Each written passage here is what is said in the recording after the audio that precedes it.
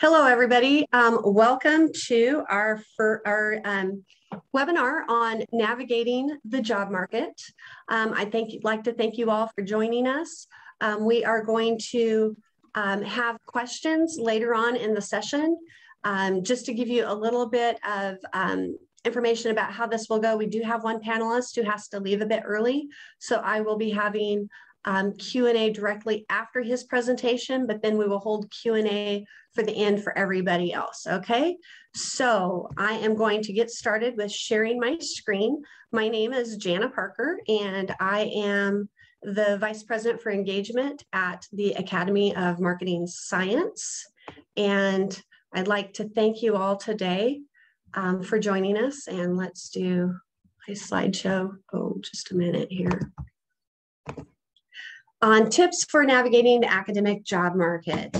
We wanted to put this together because everybody who is on this panel today, including myself, we've served on a lot of search committees.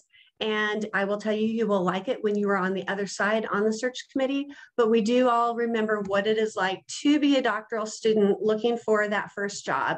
So this session is meant to be as helpful as possible. The job market has changed a lot since all of us were on it as far as the way things are going due to COVID. So we will do our best to also give you some tips on that. So today, my panelists, we have Frank Adams, Nina Cray, Varsha Jane, and Chris Hopkins, and I'm Jana Parker. And we are going to go ahead and start with Frank. So, oh, there are pictures again. Okay, and this is our agenda. We're going to be covering cover letters, initial interviews, lots of different topics today. We'll be going through this very quickly. We do have a lot of information. And so, Frank, I'm going to let you start. Okay, well, thank you very much. I think Jenna timed this in such a way so that I could go first, and that way the others could repair all the damage when we're done. So, but I'm Frank Adams. I'm at Mississippi State University. I was a graduate of the University of Alabama's doctoral program. I do some marketing strategy. I tend to specialize in supply chain management. But I wanted to talk to you just about a few things today as we discussed among the panelists what we were going to cover here and what's important to really consider. We wanted to start with cover letters. Your cover letter, I'll tell you honestly, it's going to get read, but in what depth it gets read sort of depends on you. The thing that will cause somebody to glaze over immediately is if you are obviously submitting to a committee a form letter that you're sending to everybody else. For every packet you're going to submit, you need a customized cover letter. I would almost suggest that if you think the job is not worth customizing a cover letter, the job's probably not worth applying to. But that's just a signal of respect and your intention and your interest, because one of the things that a faculty member is interested in is seeing an applicant that's interested in them. So some of the things you want to do, I mentioned this in the bullet points here, is you want to make sure you use keywords. Go through the job announcement from the employing, from the institution you're applying to, look carefully at what it is they said that they wanted. And you don't necessarily have to repeat their request or what they were calling for, what the minimum requirements are, but you want to make sure the text in your cover letter somehow addresses or touches on those things that were specific to the search.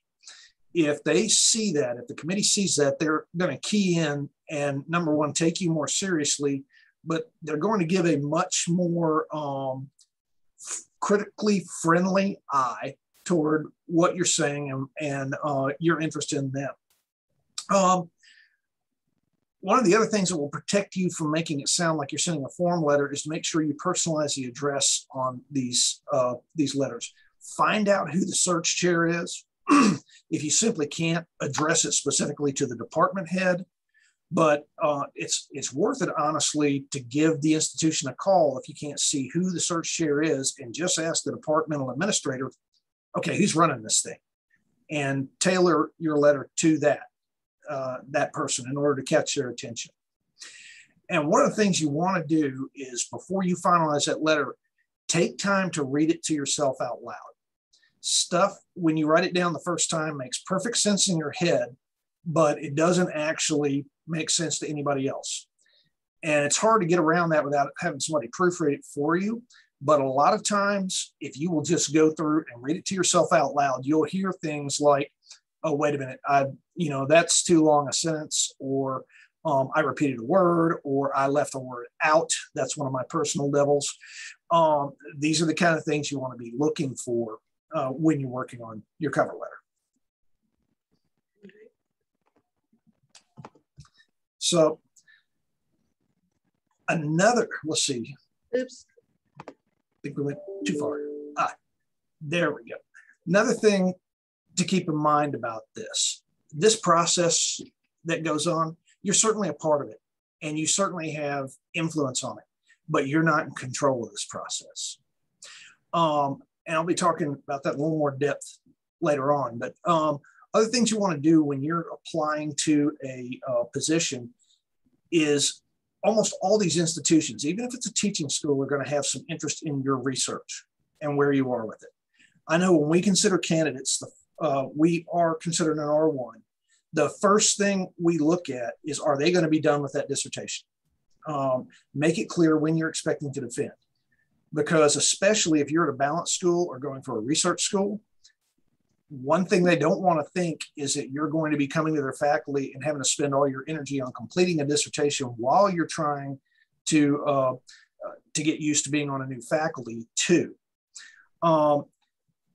Is what you're doing publishable? And this does, that it's better, of course, if your idea and your dissertation looks like something that's going to go. But if you got like a really narrow focus, or you're really, for example, if your dissertation is aimed at, say, JCR, and you're going to wind up having to use up all your studies on one submission to JCR, you want to show something else you've got in your pipeline that says you're going to be able to publish and meet their tenure standards as you go forward. That's another one we kind of look for here. And the last piece I say about research kind of goes back to cover letters too. When you're positioning yourself, you need to look at the research and the expertise on that faculty. Are there people you're going to be able to work with? Is your specialty area something that you can apply? And that's another thing you want to go into your cover letter, is basically talk about what your future research is and put language in there such that people can see, I could work with this guy on this piece here. Now, let's face it, not everybody's research is going to match with every institution. Mine did not. I was a supply chain scholar, and the folks here were much more behavioral. But at that point, you're positioning yourself as a supplement. What I can bring to you at the new institution is X. Don't be afraid to sell that. So going back to this process and not being in control of it, I don't know anybody who went through the first job market without a certain amount of panic. I think if you were cool, calm, and collected on your first attempt to get an academic job, you must be a sociopath.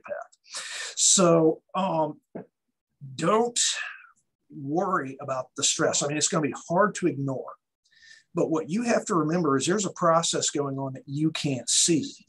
You're participating in it, but it's also being done to you by others. And one of the things about academics is we are terrible at organizing ourselves. So sometimes when it seems like it's taken forever for you to hear back, that's because these guys are still shooting the rapids in Wyoming on their summer trip or whatever, and they haven't even looked at the package yet. So don't make the worst assumption just because you don't hear something right away and start letting it eat holes in you. Okay, how do you keep calm? The answer is you use the time that you're waiting to get your research done. Focus on your dissertation. Focus on building that other pipeline. Rather than sitting around just biting your fingernails and driving yourself crazy, make use of that time productively, because there's going to be lags. It's like you're going to rush to get out all your packets, and then you're going to wait. And then you're going to start to get people asking if you would have a talk with them about the position. And you're going to schedule, and then you're going to wait. And then you'll have the talk with them, and then you're going to wait.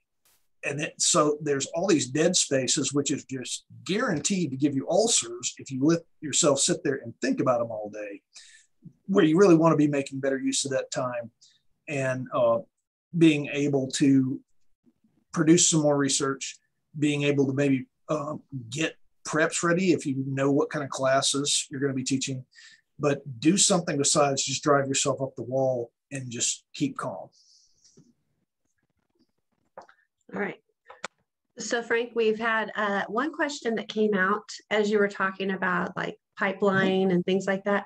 What would you see as being a good example for the pipeline to mention in the cover letter? How would you write that? It's going to be a very individual question.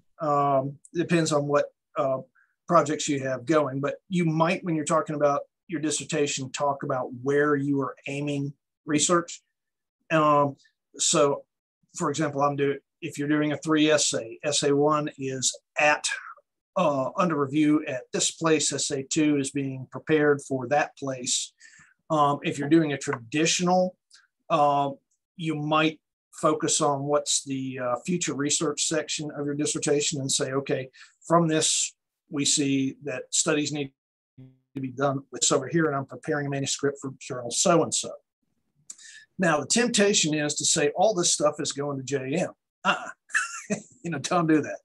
Everybody knows that that not everybody's getting into JM. Certainly aim high. Aim as high as your research will go, but give yourself kind of a portfolio of stuff that you have a better chance of hitting maybe. It sort of depends on the standards of the institution you're going to. Okay, so earlier you talked about personalizing and tailoring the cover letter. So could you give us an example of maybe an opening statement, say a job position for at Mississippi State? Sure. The kind of thing you would like to see in that just opening paragraph to catch your attention. Right. Mississippi State doesn't have I would not say we have like a real departmental focus to what people research here. But we do have, for example, a biometrics lab, measures palm sweat. If people will let you put grease in their hair, we'll even read what's going on in your brain when you're looking at an ad or something. But if you were going to be applying to us, you want to mention something about the school that sort of positions you by saying, I know, for example, I know how to use biometric research tools, or I'm really interested in building my skill set by adding biometrics to the studies I'm doing because I think it would benefit me like this. That's one way to do it.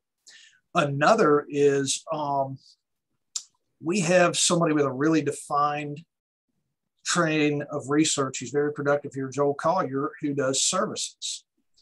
If you're in an arena that sort of is services, or if you see research he's doing, perhaps that would fit with his skill set or has implications in the services area, that's a good one.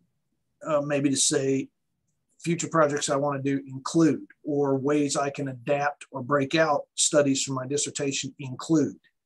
And then make mention of these things that maybe jive with some of his future calls for research. Okay. All right. So I need to wrap this up. Okay. But there is one question I want to ask that came from somebody, and then we can address some of these later. But this one, somebody asked about, is it worthwhile to mention personal reasons why you're interested in the university in the cover letter, the location, family, personal connection? So do you see that as being a plus or a minus? On the whole, no. An institution likes to feel like you're excited about being in the place where they live, certainly. But especially if you're going for a more research-oriented school, they're not interested in hearing you're going to be close by your mom. They don't want necessarily to be thinking, the only reason they're coming here is so that they can dump their laundry at their parents' place every weekend. and we're not going to get much out of it. Same thing for, I love the mountains around, Colorado State University. You're pretty much telling them at that point, this guy's going to be out hiking all week. So you want to be careful about that and keep the focus on the things that are most valuable to the institution. And that may be covering classes that they have if they're very teaching oriented, or if they're making specific requests for teaching certain classes, or it may be more in the research stream. It just kind of depends. All right. Well, thank you so much. And we are going to move on to Nina and the topic she's going to cover for us. So thank you.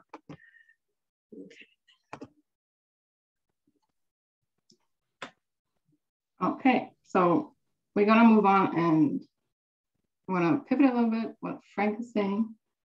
So let's assume we read your cover letter. We love your cover letter. Your next step, right? We invite you for the initial interview. So you passed the first screening.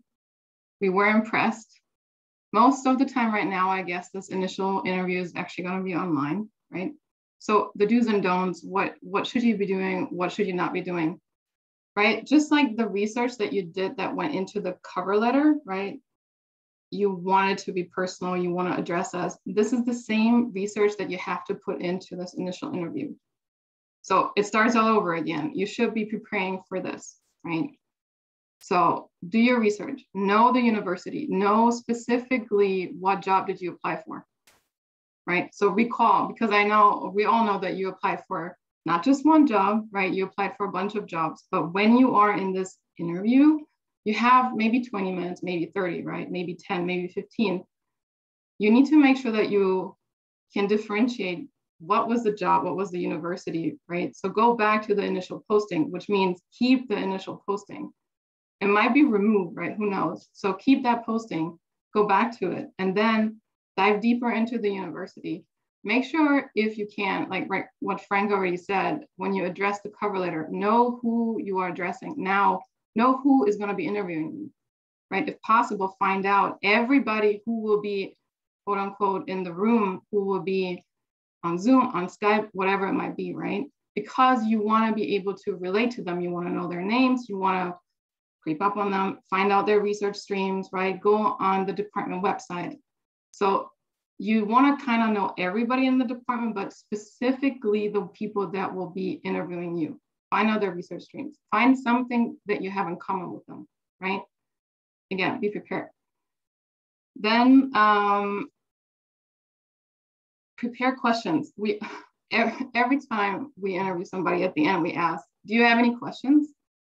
Your answer needs to be, yeah, I do. I am prepared, right? This shows that you have interest in the position, right? So yeah, you need to prepare questions. I don't really care what you're going to ask me, as long as you don't ask me right now about the salary, how much are you going to be getting? Because you're not there yet, right? You don't have the job, but you should be prepared. Show me that you care. Show me that you have done research. Ask me something about that you saw on the website, about something about the university. Ask me about research support. Ask me about something, right? But you should have questions. It's the worst thing if I ask, hey, do you have any questions? And you say, no, not really. It's, for me, now you come across as you don't really care about the job. If you don't care, why should I care about you, right? And during the interview, especially if it is virtual, be aware of your surroundings, right? So is there something weird behind you? Can we see like everything in your apartment or wherever you might be when you are conducting the interview? Blur your background, right? If somebody is there. Like we understand that you might get interrupted, especially if you are on campus, and that is fine. But anything that you can prevent beforehand, prevent it, meaning dress appropriately. This is an interview. It might be virtual, but we don't want to see you in pajamas. Or turn on the camera. If you don't turn on the camera, you're out. If I can't look at you, you're already like, we have too many candidates anyway, so you're already done. As well as you should silence your phone or all those notifications, right? I don't need to know that your homeboy just like texted you, or like you have a notification, or you just scored on something, or the weirdest things that I keep seeing on these notifications. Turn them off, right? This is a professional interview. We don't need to see that much personal stuff about you, right? Again, turn everything off. Don't get distracted. And then if you need water or coffee or something, like have that close by. Most importantly for me is whatever software the university is using, practice beforehand, right? Log into the account. Remember, like we set up a lot of these interviews back to back, meaning we have like 5, maybe 10 minutes in between. If it takes you 20 minutes to log into the account or to connect with the person, you just screwed up our entire schedule. That means your time went from 30 to 5 minutes because we can't push everybody else back, right? So be attentive to that. Okay. We can move forward to the next slide. Oh, yeah. And just very, very briefly for the international people, the international perspective, when you want to come to the US, or maybe you've studied in the US and you are not a native or a US citizen, right? It can be a little bit more tricky to navigate the job market, right? Like what Frank already kind of talked about, there are different types of universities. You need to be more aware of it, right? What do you want? Is it a teaching university? Is it balance? Is it research? Based on that, there will be different requirements, right? You will have a different teaching load. There are different expectations as far as not just how much you need to publish, but where to publish, right? And service requirements will also fluctuate based on these different systems. It might really be difficult if you have not studied in the US before, right? From an outsider perspective to grasp what is the difference. And I would highly encourage you to reach out to somebody that is in the US before you apply for a job to really understand the difference in these types of universities and to really know what you want in your life, right? Because this is a big decision for you. It's not something of, oh, I don't like it. After a semester, I can just leave. Remember, this is a tiny community, right? We might think there are so many professors, I'm competing with so many people, but it's a tiny, tiny community. We all know each other somehow, right? You might know of somebody who knows of somebody that knows my advisor that knows of, right? It's a tiny community. So it's not good if you accept a job and you leave after like 2 or 3 weeks. So do your research beforehand. Also be aware of any of those legal considerations, right? Every country has different legal requirements of what you can and cannot put on your CV, right? So where I'm from, we can put pictures on a CV. In the US, that's a big no-no. We also put where we were born, you know, if we have children, our age, right? We put a lot of personal information. In the US, don't put that information. That already puts you out of the running because now we cannot consider you anymore. So you need to be aware of all of these requirements. Sponsorship, right? That's a big thing. Universities nowadays will maybe put a statement in the application. If not, can you ask about it? Can you not ask about it, right? Those are questions and considerations you need to keep in mind. Something that I see a lot of, right? It's a stereotype, birds of a feather stick together, right? Or especially if you study in the US, it's very common that I see, and it's natural for us to want to stick together to the people that we know, right? And it's not just international people. We always like to do that. We go to conferences, right? We like to stick to the people that we know. I encourage you to get out of your comfort zone, especially when you're close to the job market period, right? Why? Because you need to connect. You need to make sure that you get to know as many people as you can, especially if you are international. You want to make sure that you branch out a little bit more so that hiring institutions see that they're not going to hire you and you're just going to be like this lonely person by yourself, right? Why? Because they're hiring a colleague. They're hiring somebody to become part of the department. And if you always stick to yourself, that can actually hurt you, right? So keep that in mind.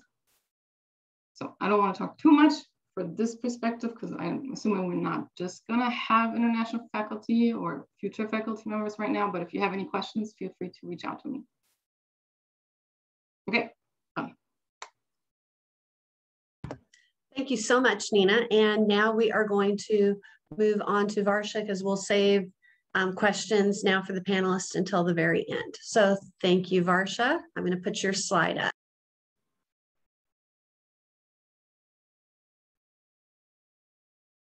Yeah, thanks, Jenna. I think, thanks, Nina and Frank. Most of the things I think you have covered. What I'm trying to start off with is how to develop a research portfolio and what we're looking for when we are hiring the faculty, especially from the marketing area. So this is something which is very important. And I think in a way it was covered by the other panelists, but I want to emphasize here that wherever in university you're applying, you need to understand the structure of the university, what are the different centers that they have, what are the different kind of faculty which they are having, and how you would be able to contribute and make some significant contributions, so to say, to that particular university, because it's a win-win situation for both the parties. So that is something which is very important. And then, of course, the culture. So culture of every university is very different. It also differs from country to country. You need to be aware about the culture, as Nina was speaking about US and non-US market. In some of the emerging countries, Singapore is very different from the European market. And I think you need to understand within that, the cultures of the universities are very different. I would suggest you need to talk to the people who are already there so that you understand what exactly they are looking for when they're hiring the people. And your focused areas have to be very clear in terms of how do you project that in terms of your portfolio management and all of that. And while you're designing, I think Frank touched upon it a little bit, but I just wanted to ensure that when you're applying, at least you have this 2 by 2 by 2, which means that at least 2 papers in the conference maybe, and 2 papers ongoing. And, some 2 ideas if you have, which is coming from your own thesis, which you are going to develop or you have already developed. So this is something which is very important because at least it provides a widened portfolio. And it's not only about targeting a particular journal, like she mentioned about JM or JAMS, but it's also, having that kind of a research which makes sense, which is relatable to that particular university, which is also making sense to that particular department where you would like to work. So for example, most of the European universities nowadays, they are focusing on sustainability and digital aspect. So if your portfolio connects with that particular aspect, then it makes sense completely that your profile and the papers that you've been working on or what you target to work upon is aligned with what they are looking for, then obviously you have the chance to get in. So that is something which I think is very important to look into. And you always have to work on a portfolio like 5 years or something, which would give you the direction and also give the directions to the panel members. Like when we see the portfolio, we should be able to understand that the clarity of the thoughts are there, the ideas are very clear, and where you would like to head your research into. And of course, you will have to ensure that, how would you contribute that particular research in that particular university? If there are facilities that are available, how you would be able to leverage that? Or in case if they're planning to come up with a new department or maybe a center, then in that case, if you have that information, then you can always say that this is where I would like to contribute. For example, sales, for example, digital. Now, or customer engagement for that matter. So there are different type of centers, and that information you will be able to collect when you know somebody from that university, and that's how you're able to collect that particular information and get going with that particular idea and the thought process which you can present in front of the panel. And that is really appreciated. But if you do not have those kind of information and you do not customize your mindset, then it becomes very difficult to take this further.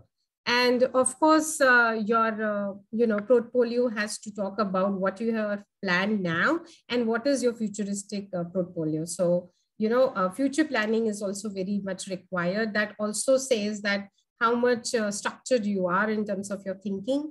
And of course, in the panel, we always look for the extension of the thesis. It cannot be, you can't restrict yourself to that thesis area only, but you should be open for the other areas as well, because that also widens the opportunities which you can get in the university.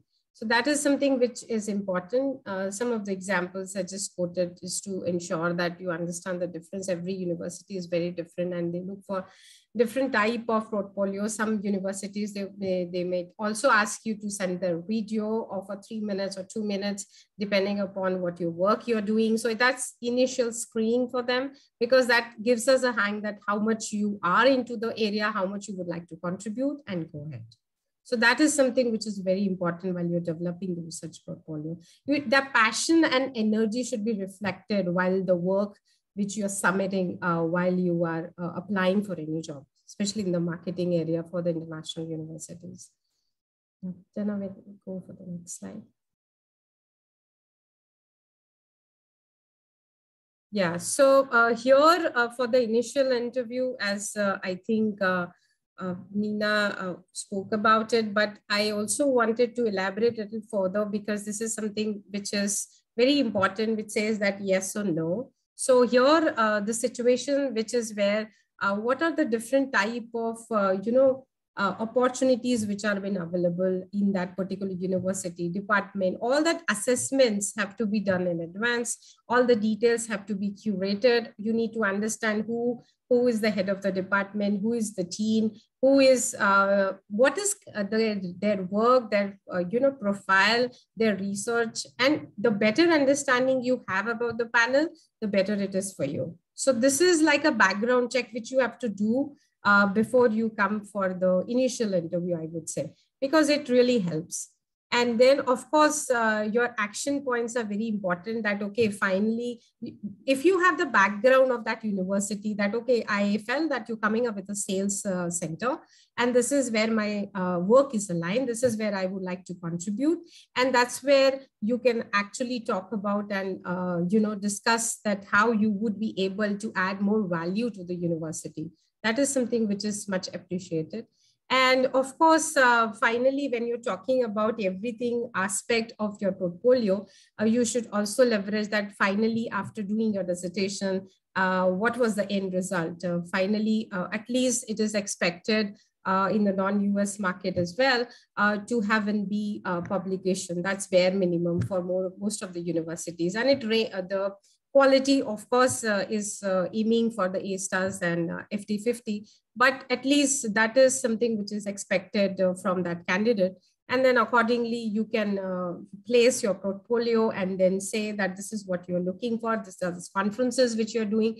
I would also mention here that, if you've reviewed for a conference, or if you are reviewing for those conferences, that also can be mentioned, which is again an added advantage, which says that you are trying to become a holistic scholar and trying to contribute in a significant way as a reviewer for, maybe it might be for the conference, that's okay. But at least, it makes some of the points in terms of understanding that, yes, you are not only working on your portfolio, but you are also helping the academic community. So that is something which is important while you're preparing for your initial interview. And the initial interview, I would also say that be clear about what you need to do and where you need to do. I think Nina also spoke about like-minded people. You should be clarifying yourself that, yes, this is what I want to do. And that is where you are heading. So that clarity reflects while you are in the interview. So that is important.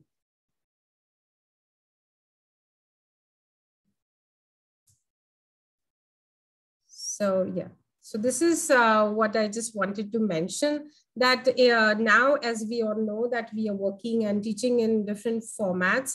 It could be offline, it could be online, it could be hybrid.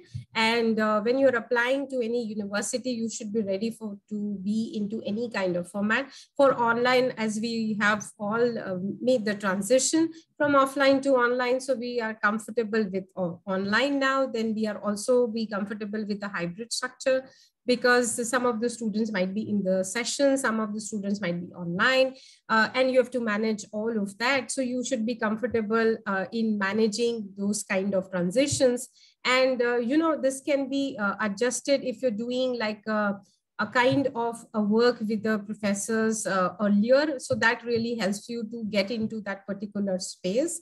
And while you're doing the doctoral journey, at that point of time, if you're the teaching assistant of the respective professors in your university, that really helps you to get into those spaces of online or offline or hybrid mode, because the content which has been there for the online, hybrid and offline are completely different. The deliveries are different, assessments are different. And I think when we are hiring a faculty, the dean or the head of the department will not have the time to train any faculty, and they would appreciate if they know how to juggle between all these modes and get going with the teaching plan and the teaching objective basis what is expected from them, because that will really help them to expedite the process. So this is something which we wanted to discuss and bring to your notice, because besides the research portfolio, this is something which is very important. Most of the universities have mentioned the kind of mode which has to be used by the faculty. Yeah, thank you. Thank you, Jenna. Thank you so much, Varsha. And one thing I want to say about this with the teaching, this is where doing your research beforehand, and like you said, you go on their website. Most universities even will talk about in their marketing department or whatever, things that they're doing in their classrooms. And so you should know that and be able to do that research so you can talk about this. All right, so next we have Chris. So, and then we will have a little bit more time for Q&A. So thank you, Varsha and Chris. Here are your slides.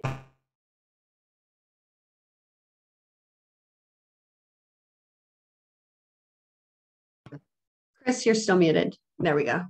I was needed to unmute myself. Greetings, I'm Chris Hopkins. I'm the department chair at Auburn University, Department of Marketing. So a rather fortuitous timing to be doing this particular webinar, as just last week we had 3 individuals do campus visits with us here at Auburn, and I'm going to be speaking about a number of things that I noticed in these and all of the subsequent campus visits I've been privy to in the past 20 years of my career. So I first want to just tell you a few things that I think you should do when you begin the campus visit process. And a lot of this reiterates the things that my other colleagues on the panel have mentioned. But the first thing, find out what is expected in your presentation. All of you are going to be expected to do a presentation, and different departments may have slightly different expectations in terms of what they're expecting. The first question, which seems rather mundane, but it's important, how much time is allotted? Because if you know how much time is allotted, I've been in some where it was 45 minutes, some it's an hour. That has a tremendous impact on what you present. Some will expect just a research presentation, and they will give you a time. If you have an hour, they will probably say 40 minutes for the presentation and then 20 minutes for questions. But what I'm seeing more and more, they don't just want to hear about your research. They also want to hear about your service interest and your teaching interest. So how do you balance that? If I would look at it this way, if you divide it into 3 areas, I would say that 1/3 of your presentation should be devoted to teaching and service together, and then the other 2/3 devoted to your presentation. And your presentation, if you're straight out of your doctoral program, is obviously going to be your dissertation. One thing that I would suggest, what they want to see in that presentation relative to your research is they want to see what's your research question are you addressing? Why is this important? What theory are you proposing? And what are you hypothesizing? And what are you finding? Some limited message on the methodology you used is appropriate. But unless you're talking to a room full of methodologists like myself, they don't really care about hearing how you assess common method variance and endogeneity. Okay, those are not things that most people are going to be interested in. It's more about overall, what are you studying and what did you find? More importantly, what contribution does it make to the extant literature? Other colleagues here have all, I think, mentioned researching the institution. I strongly reiterate that for your campus visit as well. And when we talk about, researching the institution, it's not just the institution at large, but the specifics associated with the department are very important. One of the things that's important to know is, departments are like strategic business units in a business, and they all have a strategy. They have a mission. It's good to know that. Now, if you cannot find that on the website, you can probably find what the strategic mission is for the college. And I feel quite certain that the departmental strategic missions are going to be very similar to that of the college. It's good to know what that is, because it gives you some idea of what things you need to explain about yourself in the interview. Be familiar with the research streams of the faculty. That goes without saying. Just having knowledge of what everyone is working on, I think it's a little bit easier at a school like Auburn, where I'm at, because we state this in our ad, we are a frontline oriented department. We are not a CB department. We do not have a behavioral lab. If you are a CB person, Auburn's really not the right fit for you. And you, in a lot of ways, would probably be wasting your time interviewing there, because you're not going to want to be here any more than you would be a fit for what we do. So that has dual benefit for you and for the department that you're interviewing with. I think it's also advantageous to be able to cite specific works that certain people have done. Nobody wants to loves hearing anything more than their name, and especially how their name has appeared in print. So you are paying a great deal of respect to someone when you mention that. Next, be familiar with the research streams of the faculty. That leads right into identifying the people that you can work with. One thing that I would caution you about, because I've heard people say this before on interviews, oh, I can work with everybody here. I can do something with everybody. That sounds very disingenuous. Don't say that. Look for the people that specifically are doing things in your area, and all you have to do is look at their vita, and most schools now post vitas right on the website, so you can look up what people are doing and look at the specific things that are doing that are very similar and synergistic with what you're doing in your dissertation and what you have interest in. Those are the things you want to cite. Saying, oh, I can work with everybody, looks very patronizing, and I don't think you want to say that. It's also equally important to know identifying teaching needs. It's very common. You will probably be asked this on your first initial interview, and you will be asked it multiple times by multiple people on your campus visit. And they're going to ask you two questions. What are your most desired courses to teach? And also, what is your least desired course to teach? Have an answer to that. Don't say, I can teach anything. Because someone who teaches marketing analytics may be very, very different in terms of their, what turns them on in terms of teaching than, say, someone who teaches professional selling. That's not to say that they might be synergistic, but oftentimes what I have seen, those are very different. Someone who is very industry oriented may have no interest in teaching CB, and the converse of that may be true. It's okay to say that. Nobody expects you to be able to teach everything, but they want to know what you can teach and what you can do well and what you would be happy doing. Then they assess how that is a fit with their department and what their departmental needs are. One other thing I want to mention here that I didn't bullet point, you need to be aware, if you look at most institutions, we're seeing more and more non-tenure track faculty ranks. They may be professors of practice, lecturers, instructors, clinical professors. At the institutions that I've been with, that I've been employed by, Auburn and Clemson universities, these individuals have a vote in terms of who is hired. They have a vote, and their vote is equal to the most senior, named full professor, department chair, whatever. Their vote is equal. You treat them with the same respect, and you should get some understanding via the website about them as much as you would the most stellar and productive researcher in that particular department, because they have a vote, they have a say. So I'm going to move forward. Be prepared. If you are doing a presentation face-to-face in person, have multiple access to it. Have it on a memory stick, have it on your phone if you have to. Forward it if the school asks, and many will, could you forward your presentation beforehand?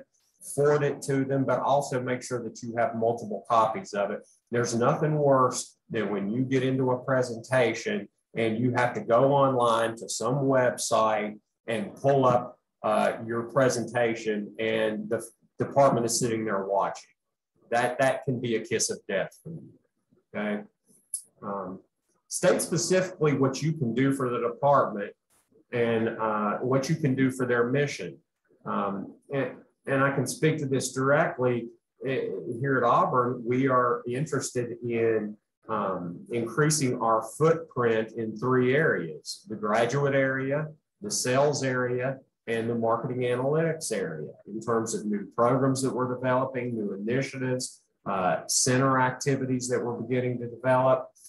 Those are the important things that we want to hear how you can add to that. How can you add to that? How can you add value to this? Now, obviously, they're going to be realistic, knowing that you would be a junior faculty member and your service is going to be greatly reduced. But there are still ways that perhaps your research, your teaching, are all things that could possibly add to that mission.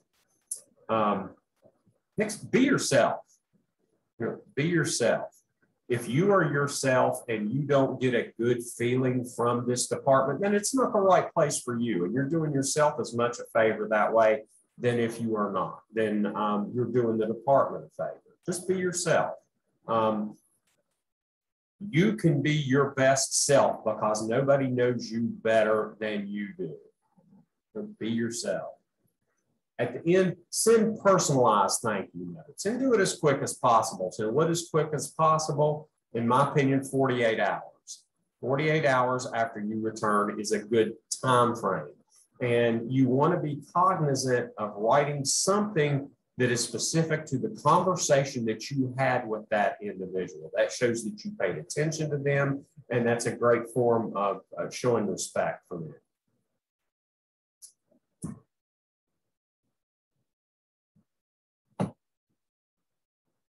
Okay, here are some things you don't want to do.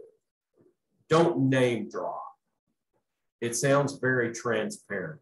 I've seen candidates come in and, I work with this person. I know this person. I talked with this person, and it's always the biggest, most seminal authors.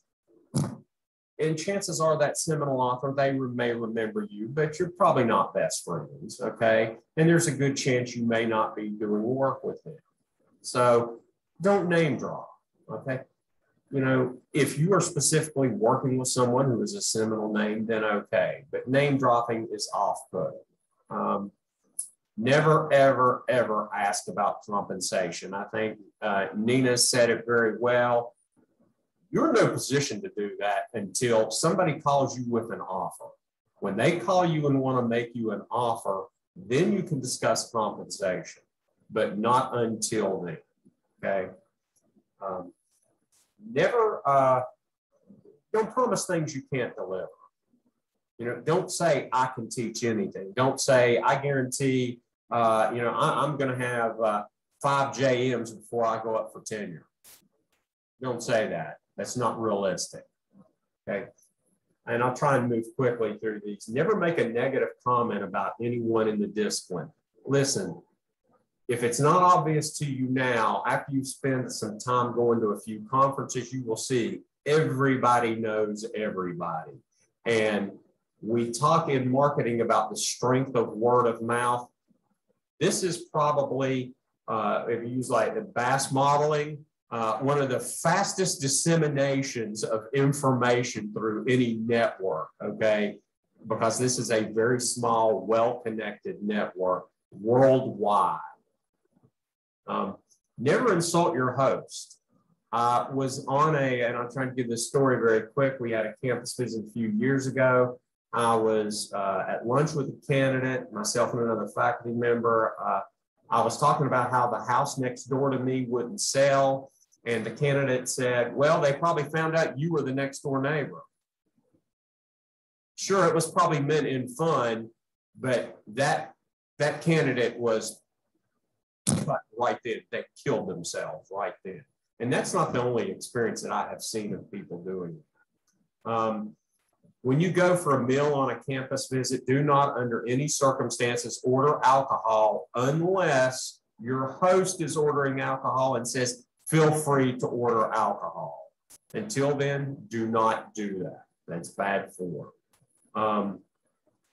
Give your host complete attention. I've seen individuals on a campus visit who are at a meal, they immediately go to their phone. Put the phone away. Do not use your devices. Give your hosts 100% of your attention. I know another candidate who was doing well until lunch. They killed themselves doing it. Don't state the primary reason for your interest as being personal. Frank Adams mentioned this in his, and you may have saw me going like this. You know, if you've got family in Alabama, or you'd like to be in a warm climate, or you'd like to be in the South, wonderful. But I'm going to be honest with you, we don't care. We don't care about that. What we care about is, what can you do to enhance the mission of our department? Okay, what can you do to enhance the mission of our department? So thank you, and I'm going to go ahead and stop now and let it be open for some question and answer. Sorry, I didn't mean to actually click on that. Thank you so much, Chris. We have some questions that I have already answered because they're very simple ones, and maybe somebody had said something later, but I do have a few that I'm going to pull up here. So one that somebody is that a couple have asked are, I don't have an outstanding job market paper. Is that a disadvantage? So maybe you don't have an A, your JM or JCR, but you have a good B journal. How do you suggest that that be handled at various institutions? I can speak to that. Present what is the best work that you have. If you may not have a JM or a JAMS, but if you've got a JBR or a Journal of Advertising, those are certainly very well-respected journals, and they're very difficult to get in. Feel free to present that, and people respect that. It's if you have a JAMS or a JBR, and then you go with a much lower tier type of thing, that gives cause for concern. I would be thinking, how much work did you actually do on it if you had a high ranking paper and you can't talk about it? Yeah. I think that would be my...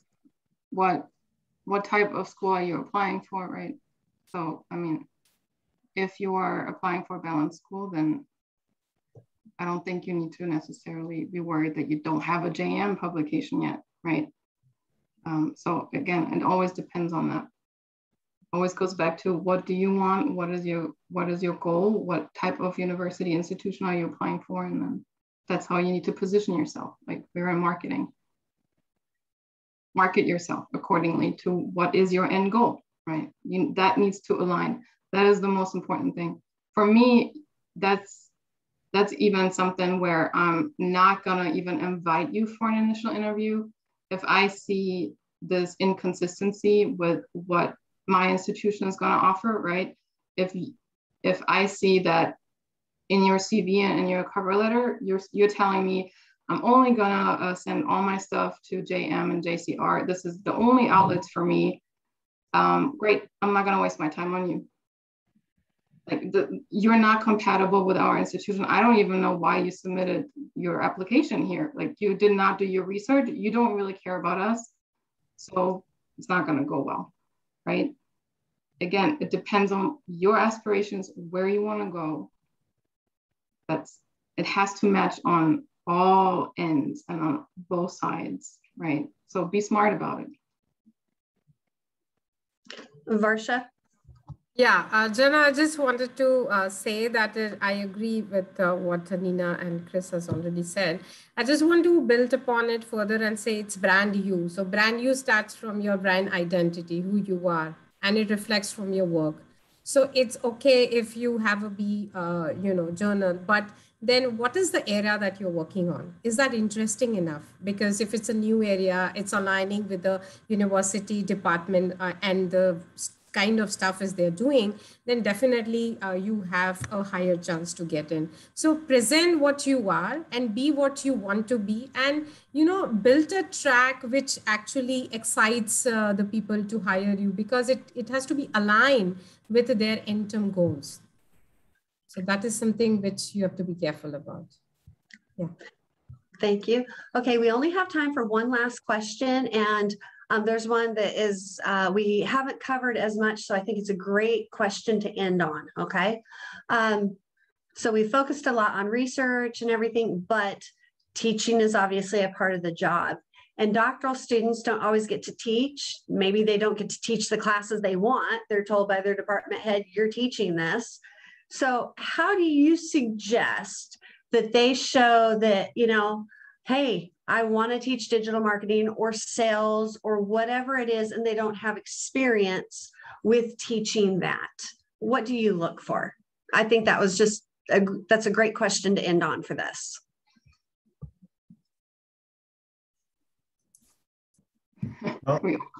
Personally, I would that if you want to teach something that you haven't, a good idea is to say something about the content that you would want to cover, because what that implies is that you have given this thought, you have researched it, and you have figured out what you want to cover. There's a first time to teach everything, and it's not uncommon for somebody to want to teach something, particularly very early in their career, that they have not taught. So that's not a crime, and that's not a weakness.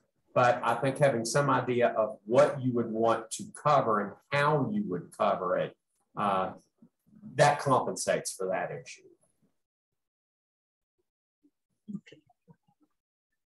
So, well, Jenna, I would respond in this way. If you've not taught, especially an example which is coming in my mind is about digital marketing. So this is something which keeps changing, and it's quite dynamic. And if you worked into that space, then probably the portfolio aligns with your experience, your understanding about the area. And of course, we understand when you're in the panel that you have not taught, but then at least if you have the basic understanding, we are sure that you will be able to deliver the kind of expectations which has been set up for that session. So you need to have those kind of portfolios ready so that it will help you to take and conduct that session. Yeah, and for us, we always usually list the class that we have immediate needs for first in the job posting, or we might say, like, right now we need to fill this, right? So if that is the class that you want to teach, then I would list that. And if the courses that you already have experience is also listed as alternative, then mention that. And that would actually be an advantage, because now you cover, let's say, 2 or 3 of the classes, right? Rather than just one, which gives a department more flexibility of being able to use you in the future, right? Because we always have needs of filling classes and being able to use a faculty member when we are short-staffed in a different course. So the fact that you really want to teach a certain class and you also have experience in another class, that could actually be an advantage. So it's just how you position it. Like for me, I didn't start off teaching research, but the way I positioned myself was I learned about all of these techniques during my dissertation, and I really want to teach research. But I also know how to teach services because I have that experience as well. And that's why I got hired. And I started off with research. Then I as well, now I'm responsible for teaching services as well, because whenever there's a shortage, I can jump in. So it gives more flexibility to the department, and they really like that, right? So I can cover 2 classes when there needs to be somebody there. So it can be good. Like, you don't have to have that experience. It's just how do you utilize that skill? How do you advertise it, right? Don't say, oh, I don't have any experience. I know I'm going to be terrible, but hire me anyway. That's not going to get you in the door, right? Well, thank you, everybody. So we do have a few questions that have already been submitted. However, I know all of you have teaching and things like that. So what I want to do is thank everybody for coming. And then if your schedule allows it, if we could stay on a few more minutes, and I will stay on to try to answer some of these as well, since I have been on numerous search committees myself. However, this was meant to be for an hour, so I do want to say goodbye and thank you. And if you do have time to stay and talk a little bit more, I would very much appreciate that. But once again, thank you. Thank you for everybody who attended. I hope you found this to be informative. We really wanted to give you practical advice on, navigating this job market. And I do welcome all of you to check out the Academy of Marketing Science webpage. And one last thing also is, if you are, going to be in the US in November, SMA, Society for Marketing Advances, is going to have academic placement services. So I suggest that you look at their website and register for academic placement services. It'll be in Orlando, November, is it 3rd through the 6th, Chris? So I strongly suggest you do that, since AMA did not have theirs in August, if you can. So any last words from all of you before anybody has to leave? Good luck. You can do it. It's all right. Stay calm.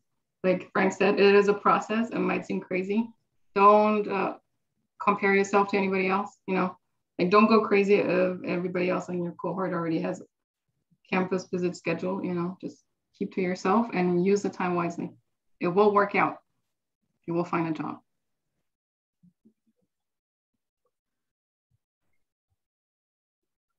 I just wanted to say that, when you're applying for any job, be clear in what you want to do and what your future plans are, and how it develops that congruency with that university, so that it is a win-win situation for both, because end-term results and the goals have to be matched. Unless that happens, it becomes really challenging. So be clear on that track. I think once the clarity is developed and how you can contribute, I think that really helps while positioning yourself and branding yourself to that university.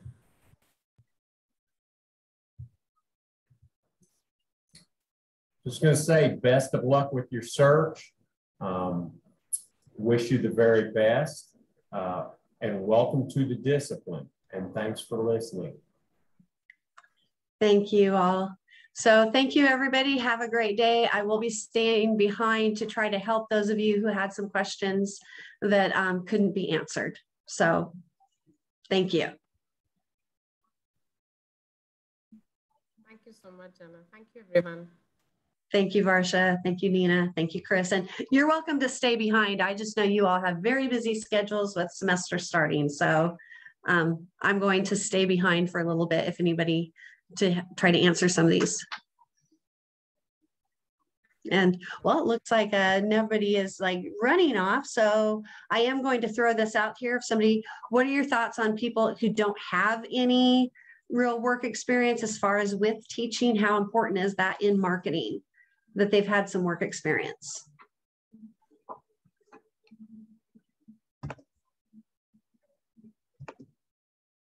Anybody want to take that, the work experience question? Well, I think it's certainly beneficial because, we're teaching individuals to enter industry. If you have industry experience, it gives you, the instructor, and the department credibility. It provides a great deal of credibility. It's very hard for someone to be very credible to an audience, teaching people to do something that they've never done themselves. So tremendous amount, or not even tremendous, but some amount of industry experience is definitely a plus when it comes to the instructional process.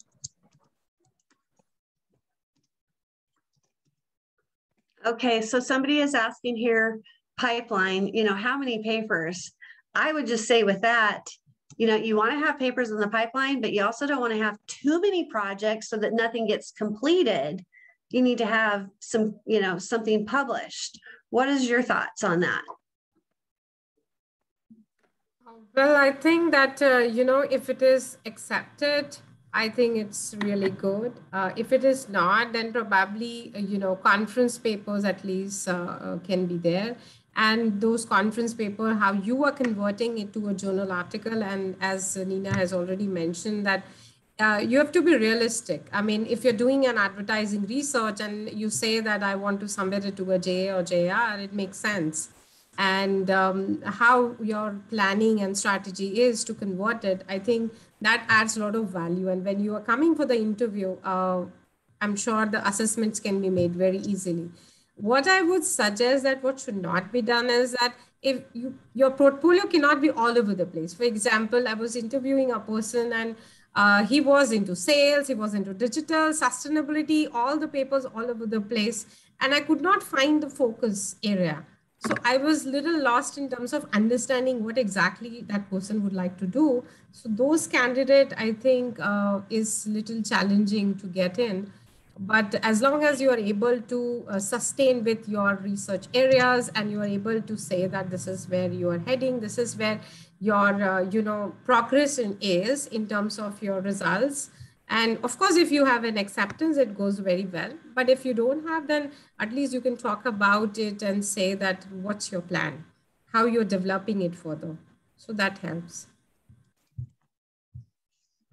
I don't think that there's like a golden number that I'm looking for, right? I can't tell you like, oh, you need to have 5, you need to have 10, you need to have 20. I don't think that there is a number I'm looking for. I'm looking for at least a few, right? I need to see something. For me, it's very important that I see conference attendance somewhere, right? I need to see that you are actively participating in conferences, that you have been doing something, even if you don't have a publication yet, if you're right out of the degree program, right? But that you're active, right? That you are working on it. The worst that you could do is have nothing, no conference proceeding, no nothing, but then tell me, well, I just submitted to JM. Okay, so you hit the submit button, right? It's not even under review, like on the second round of review, you just hit the submit button so that you can tell me that you submitted it. So it's gonna be desk rejected tomorrow. That doesn't count, right? So you need to be active, but there is no golden number that we can give you. What I wanna see is that you have different projects or papers in different stages, right? I wanna see that you have presented something and it's about to be submitted. I wanna see that you have submitted something and it might be under review, a different, like second round of review. I wanna see that you're just developing something. And I wanna see that you also are leading a project, right? This is your idea. And maybe that you're working with people that might necessarily just be your cohort, right? I wanna see that you're establishing connections with other people at other institutions already. This is important because you are about to move away, right? You cannot no longer rely on your current network. You need to build relationships, right? What happens when you leave your institutions? Are you gonna fall apart? That's what I need to see, that you can function when you're no longer at that institution. You're gonna be surrounded by new people, then what, right? That is important. So that's what I'm looking for. There is no good number, but I need to see that you are gonna continue to function once you're away from your dissertation chair, right? Once you're away from the current cohort. That's important for me. So show me that you have submitted something, show me that you're about to attend another conference, show me that something is under review, and then we're good. And it's not all the same paper, by the way, right? Don't tell me, I have one paper, but I've submitted at 4 different conferences. But that's not what I'm talking about, right? It's the same paper, right? We can see through that as well. It's gotta be something different. And then you're good, right? Then I have more faith in your ability to sustain yourself for the next 3 years. I don't want to hire you and constantly be worried that you're not going to produce anything. That's our worry. That's really what it's all about, that we're going to hire you and then you're not doing anything. Like we see you in the office and you're on Facebook 24/7. Like that's not productive. Unless you're doing digital research, then okay, you're collecting data, great, right? That's what it's all about for us.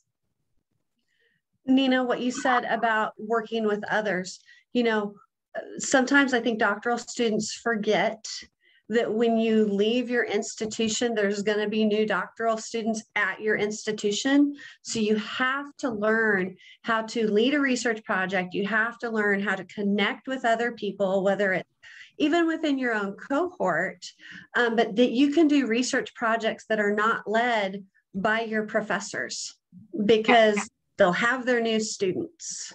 Yes, they do. Like all of a sudden, you're no longer the firstborn, right? Like you move all of it, like you're not the child anymore, you know, and that's normal because again, they get new doctoral students and that's how it should be. So you need to be able to deal with that. And it's the doctoral time is very demanding, but when you're in it, you don't notice that that's all you're doing. You're really focusing on research all the time. And once you start your job, it's different, right? You have other responsibilities, you're acclimating to a new environment, you have to prep maybe for a new class, if not for a new type of environment, new students. And it's all of a sudden the first semester is done and you're like, what happened, right? Like I had all these plans. I was going to submit to JM and that never happened. And now your promise, as Chris said, for like the 5 JM papers by tenure, that's down the drain already, right? So I think. Chris, I do have a question I want to target to Chris. And this came up about, you know, what do you do if you get an offer and you are, you've interviewed with other places and you need to make the decision before you've heard from the other places. Now, I know what my answer would be, but I would like to hear what you have to say as a department chair as far as that. Well, and I mean, I experienced the exact same thing when I first came in. And, you know, a school or an institution is going to give you a time frame where they're going to need an answer. And most of the time it's going to be 1 week. It may be 10 days. I know we're going to do 1 week here at Auburn. We did the same thing at Clemson. In essence, what you have to do as the candidate, then you have to decide. You have to decide. You can't keep a school waiting. That would be very poor form. That's disrespectful to them. So then, you know, you've got to ask yourself, is this offer that I have right now is something that I'm interested in and can move on? If you think that you will be getting another offer for somewhere else that is more desirable to you, then you can gamble. But it's a tough situation, but that you have to decide. You have to decide. You've got a week, you've got to figure it out. I remember, Chris, when I was a doc student, being an SMA's doctoral consortium, and I know you were a part of it, and I don't remember if this came from you or somebody else, because this has been, you know, like 12 years ago, so I have forgotten some details, but somebody said, remember, a bird in the hand. And you know, it's not a great market this year. And when you've got an offer, I mean, you applied at that school, so you must have had some interest. I was actually going to use that colloquialism, bird in the hand of it, but people may not know that. Then you probably are the one who said it that time. But I mean, you got a job offer when it's not a good market, and you did apply, so you must have liked something about the school. I know I would be taking it. I know actually when I went on the market, it wasn't a great market. And I had other campus visits scheduled, and they were like, you have to make the decision. And I made the decision to take that job. And I had a job then the next year. When I came out, it was a really good market. Mine was. I had 3 offers before I went to Clemson, and I told them, and thank God they gave me an answer within a month, within a week, before I had to let these others know. But I mean, I was this close to going to Memphis, and but anyway, it worked out. But I got lucky. That it worked out that way. That was just a matter of dumb luck for me. So, which by the way, that there's a lot of luck involved in what we do, particularly when we start really getting active in research. It's the luck of the reviewers. It's the luck of, so anyway, I'm just saying we can't control everything. Yeah, I would say when you're done with the campus visit, right? Write down your initial gut reaction. Did you like the place? Did you like the people? Was it good? And write it down. And if your gut reaction right afterwards was like, oh, I can't work with these people, then you already made your decision, right? And if your gut reaction was like, oh, I love the place. This was great. I had a great time. Everybody was so friendly. Then when you get the offer, what are you waiting for, right? If you like the place, just go with it, right? But if your gut reaction was, this was so awkward, there was just something wrong, like I did not feel comfortable at all, like, then don't go with it. Like, but write it down right after you're done with that, with the campus visit, right? Like, that would be my advice. Like, that's what I did. I always wrote down exactly everything, the pros and cons, right that night while I was still in the hotel. So I know while I was still there, right? So I have all of that information and the data, and that's how I make my decisions. So a couple of people have asked the same question, and I'm going to say an answer, but I want you all to add on to if you think there's more to add. They're asking like, when can I actually start applying for jobs, or I haven't completed this? My rule of thumb that I tell people usually is apply when you know you will be done before that job would start. So like jobs are being posted right now.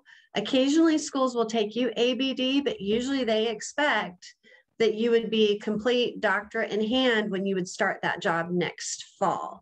Some exceptions, and it does happen, but what is your thought on this? Anybody, anything else than that? Like you'd be expected that you would be done, or at least very close to done, and they would negotiate that with you. But, and it's also gonna depend, R1s aren't gonna take you. Chris? I would agree with that, what you just said, Jana. I agree completely with that. And for us, we're not going to hire you unless you have to be done by the start date.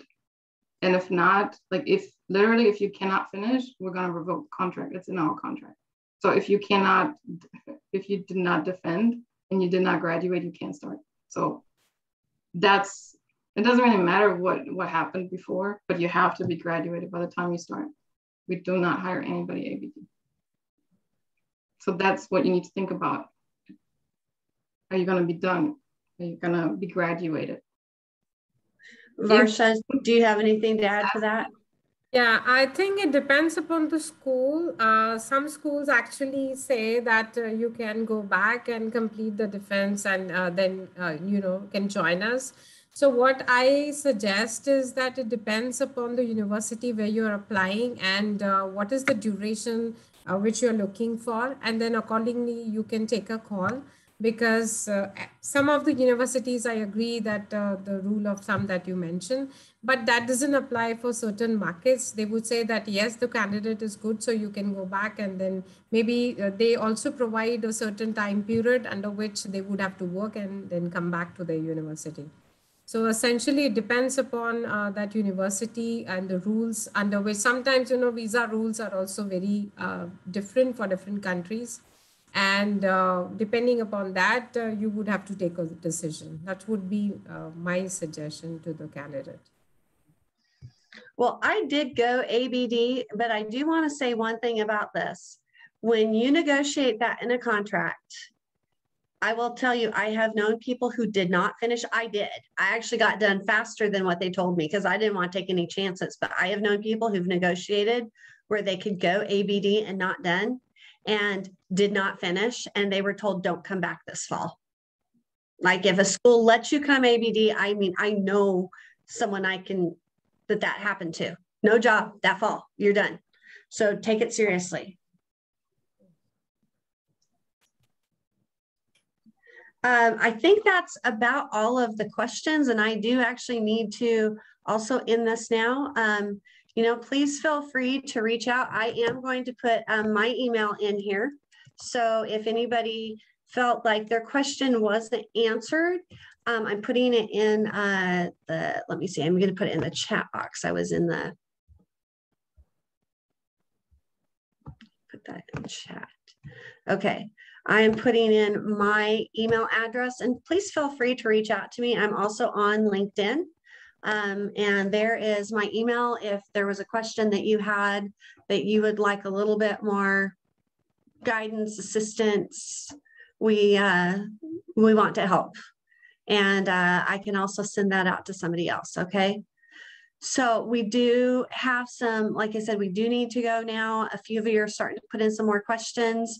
Just please send those to me. And if I can't answer it, I will send it to one of the panelists and see if they can help you. Okay. Thank you so much for joining us today. Everyone, have a great day. Thank you so much, Anna. Thank you, Chris. Thank you. All right. Bye, everybody.